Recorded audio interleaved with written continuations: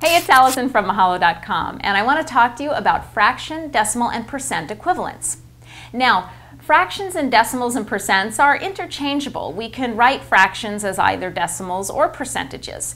There's a few that if you can commit to memory, they can be very, very helpful when you're doing percent problems. So let's take a look at some of those. Let's take a look at the fraction 1/10. That can be written as the decimal 0.1 or as 10%. Another really common one is 1/4. 1/4 written as a decimal is 0.25 or as a percentage as 25%. Another good one to know is 1/3. Now 1/3 when you write it as a decimal is 0.33 repeating. The 3 just repeats infinitely. And as a percentage that is 33 and 1/3%. A common one that you're probably familiar with is 1/2. 1/2 written as a decimal is 0.5, and of course that's 50%. Okay, so there's another handy one to know, and that's 2/3. 2/3 written as a decimal is 0.66 repeating. You'll sometimes see it approximated as 0.667.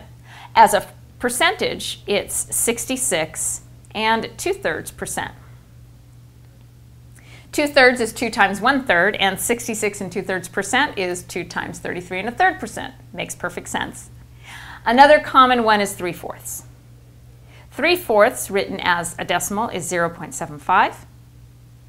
And of course, as a percentage, it's 75%. What about the number 1? 1, well, 1's just, we can add a decimal place and write it 1.0, and that's 100%. These few are really common and come up a lot. So if you can commit these to memory, they can make your arithmetic a lot easier when you're solving percent problems. And by knowing these, it starts to become clearer what a lot of the other percentages would be when expressed as fractions or decimals. So see if you can commit these to memory and then try using them the next time you have to do a percent problem. Thanks for learning with me today. If you want more information on any of the topics, click on any of the links below. And if you liked our videos, please subscribe to our channel. It really helps us out. If you have a specific request, send it to requests@mahalo.com, and I'll see you next time.